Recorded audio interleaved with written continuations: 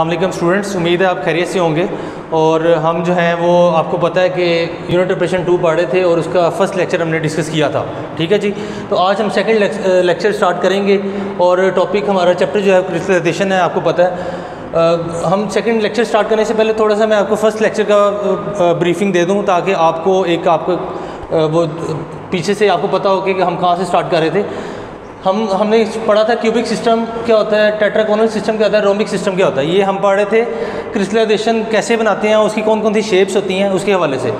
Cubic system में आपको पता है कोई भी सिस्टम है, मैथमेटिकल पोर्शन है, आपने पढ़ा होगा उसमें कि कोई भी साइड्स हैं या जो एंगल्स हैं उनमें वेरिएशन से शेप चेंज होती जाती है। तो क्यूबिक सिस्टम की, टेट्रागोनल की, रोम्बिक की हमने शेप्स और उसके एंगल्स और उसकी साइड डिस्कस की थी।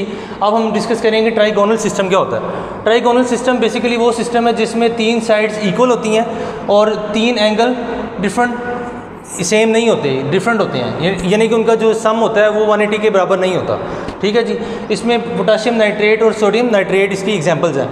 तो इसी तरह मोनोक्लिनिक सिस्टम है। मोनोक्लिनिक सिस्टम वो सिस्टम है जिसमें तीनों साइड्स इक्वल नहीं होती, जबकि 2 एंगल इक्वल होते हैं और एक एंगल 90 या 90 से ग्रेटर होता है। ठीक है जी, इसमें सल्फ़र है, बोरेक्स है, वाशिंग सोडा है, ये इसकी एग्जांपल्स हैं। आप देख सकते हैं कैसे साइड चेंज करने से, कैसे एंगल चेंज करने से उसकी केमिस्ट्री, उसकी जो नेचर है, उसका जो शेप है वो चेंज हो रही है। और ये डिफरेंट कंपोनेंट में डिफरेंट तरह के शेप और डिफरेंट तरह के एंगल्स की वजह से उसकी सारे सिस्टम चेंज हो रहे हैं। उसके बाद है 6 ट्राइक्लिनिक सिस्टम। ऐसा सिस्टम जिसमें तीनों साइड्स इक्वल नहीं होती और तीनों एंगल इक्वल नहीं होते। कॉपर सल्फेट इसकी एग्जांपल है। और हमने चूँकि क्यूबिक सिस्टम में पढ़ा था तीनों साइड्स इक्वल और तीनों एंगल इक्वल, ये क्यूबिक सिस्टम में होता है। जबकि ट्राइक्लिनिक सिस्टम आपने ये माइंड में रखना है, ये क्यूबिक का बिल्कुल ऑपोजिट है। वहाँ पे तीनों साइड्स और तीनों एंगल इक्वल होते हैं, यहाँ पे तीनों ऑपोजिट होते हैं, तीनों जो हैं वो सिमिलर नहीं होते, सेम नहीं होते। तो कॉपर सल्फेट इसकी एग्जांपल है। उसके बाद 7 सिस्टम है हेक्सागोनल सिस्टम। ऐसा सिस्टम जिसमें 2 साइड्स और इक्वल होती हैं, जबकि तीसरी साइड का इक्वल होना ज़रूरी नहीं है। इसमें इसी तरह 2 एंगल इक्वल होते हैं, जबकि तीसरे एंगल का इक्वल होना ज़रूरी नहीं है। तीसरा एंगल 180 से अबव भी हो सकता है और बिलो भी हो सकता है, लेकिन उसके इक्वल नहीं होगा। इसकी एग्जांपल है जिंक ऑक्साइड। तो ये थे सारे के सारे सिस्टम जिसको हम डिस्कस कर रहे थे। There are basically 7 type of systems in which क्रिस्टलाइजेशंस exist. वो डिफरेंट शेप में हो सकती हैं, डिफरेंट एंगल्स में, डिफरेंट जो है वो साइड और एंगल चेंज होने से शेप चेंज हो सकती हैं। और वो 7 से एक्सीड नहीं कर सकती, ना 7 से बिलो होती हैं, इसी के अंदर ही फॉल करती हैं। तो ये था हमारा जो टॉपिक था जो हम फर्स्ट लेक्चर में डिस्कस कर रहे थे। उसके जो रिमेनिंग टॉपिक्स थे वो ये थे। अब हम एक नया टॉपिक डिस्कस करते हैं, प्रिंसिपल और टेक्निक ऑफ क्रिस्टलाइजेशन, कि उसको कैसे बनाया जाता है, उसकी टेक्निक्स क्या हैं, उसके प्रिंसिपल्स क्या हैं। There are basically 4 types of principles और techniques through which we can make crystals from saturated solutions. Right, first one is super saturation bye cooling.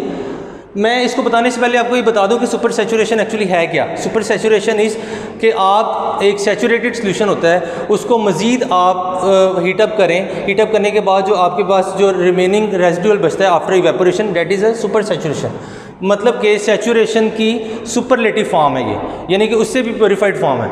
जब आप सुपर सैचुरेशन सॉल्यूशन को कूलिंग से आप करेंगे, उसकी कूलिंग करेंगे तो क्रिस्टल्स बनेंगी। ये बेसिकली 4 टाइप्स हैं कि हम ये वेज हैं कैसे कैसे क्रिस्टल बना सकते हैं।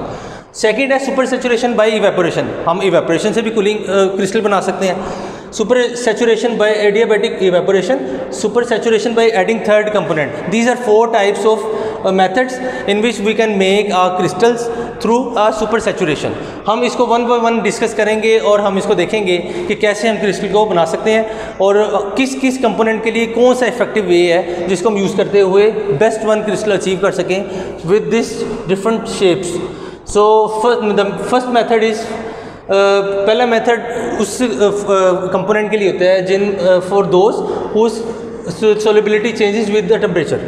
ऐसे कंपोनेंट जिनकी टेम्परेचर के चेंज होने से इसकी सोलिबिलिटी चेंज हो तो हम उसमें मेथड 1 यूज़ करते हैं। और आपको पता है कि मेथड 1 क्या है, वो सुपर सैचुरेशन बाय कूलिंग है, राइट।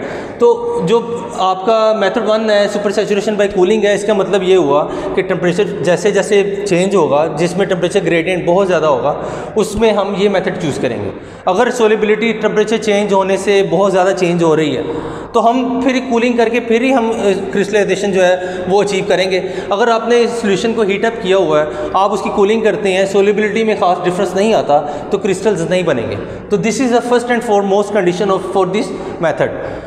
क्या मैं दोबारा रिपीट कर देता हूँ, ये उन कंपोनेंट के लिए है जिनकी सोलिबिलिटी चेंज होती है with the passage of time and with the temperature changes, ठीक है। सो मेथड 2 इज़, ये बहुत कॉमन है, ये कॉमन साल्ट के लिए होता है, ये इवेपोरेशन टेक्निक है।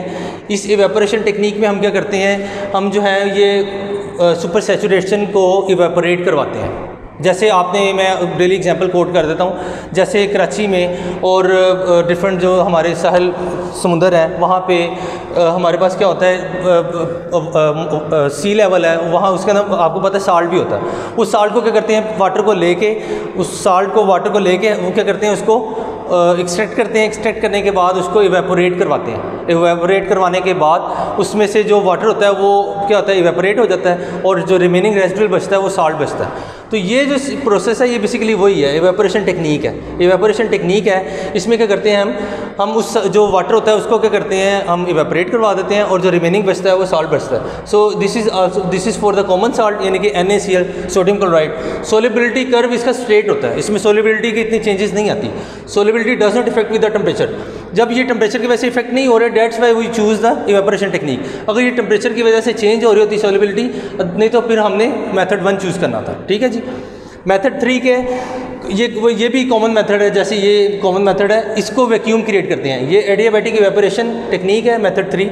इसमें क्या करते हैं, हम वैक्यूम क्रिएट करते हैं। वैक्यूम क्रिएट करने से क्या होता है, एक ना जो हीटेड टेम्परेचर सोल्यूशन होता है वो जब आप उसको अंडर वैक्यूम रखेंगे, तो जब उसको आप अंडर वैक्यूम रखेंगे तो उसका बॉइलिंग पॉइंट जल्दी अचीव होगा, वो ज़्यादा हीटअप हो जाएगा। जब ज़्यादा हीटअप होगा, आप उसकी सडन क्विंचिंग या कूलिंग करेंगे तो वो क्या होगा, ऑटोमेटिकली क्रिस्टल्स में कन्वर्ट होना शुरू हो जाएगा। वो जो सुपर सैचुरेशन क्रिस्टल्स हैं वो कन्वर्ट बनना शुरू हो जाएंगी। तो ये भी एक टेक्निक है जिसको हम कम टाइम के अंदर और कम एनर्जी लॉस के साथ हम यूज़ कर सकते हैं। This is a adiabatic evaporation technique. तो द फोर्थ वन जो है हम नेक्स्ट लेक्चर में डिस्कस करेंगे, और नेक्स्ट लेक्चर में डिस्कस करने के बाद जो है वो हम उसको मज़ीद उसको लेके चलेंगे। उम्मीद है कि आपको ये समझ आ गई होगी। शुक्रिया।